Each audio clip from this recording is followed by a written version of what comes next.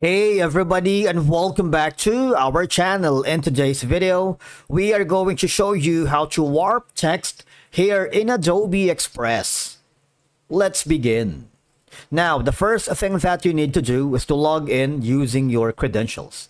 If this is the first time in Adobe Express, I want you to click the sign up option. And from here, you just have to follow the on-screen instructions and you're good to go. Warping text in Adobe Express is currently not supported directly as it doesn't offer a dedicated text warping tool like Adobe Illustrator or Adobe Photoshop. Okay? However, we can achieve creative text effects that mimic warping using workarounds here in Adobe Express. Once you are logged into your account, I want you to click on the project that you are working. If you haven't already, you might want to go to the template section. You can browse amazing designs here and start to work. But if you want to upload your own content and start from scratch, just click this button.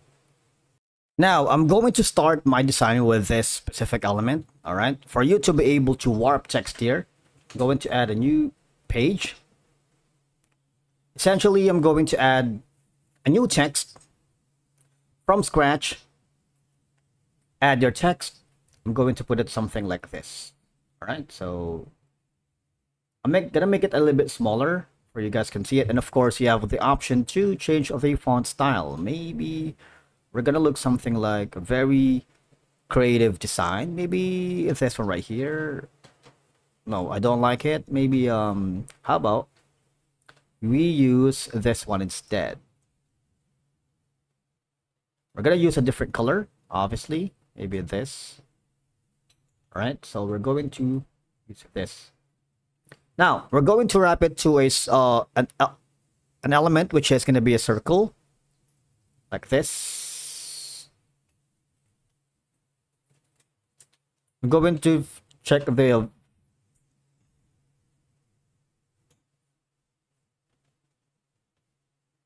Alright, so I'm going to change the color as well. Alright.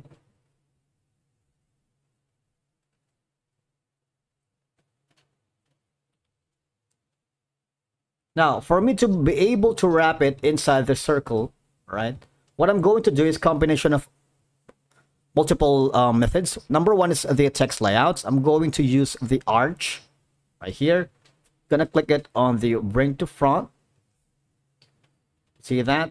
I'm gonna hover down here and duplicate this. Copy and click the orientation right here. Flip it vertical right here, kind of like I created a kind of this effect, right? So these are some of the options for you to be able to wrap text inside the shape. All right, I'm going to add another one right here, or maybe we can just group this and move this along in the sides.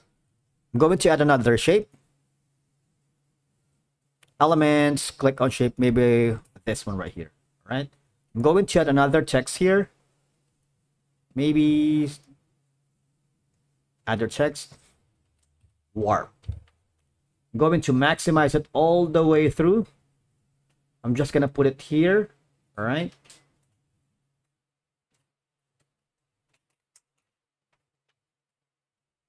now in this case I'm going to use a bow. See that, and put it inside the box. All right, and that's it for today's video. Thank you so much for watching. We will see you again in the next one.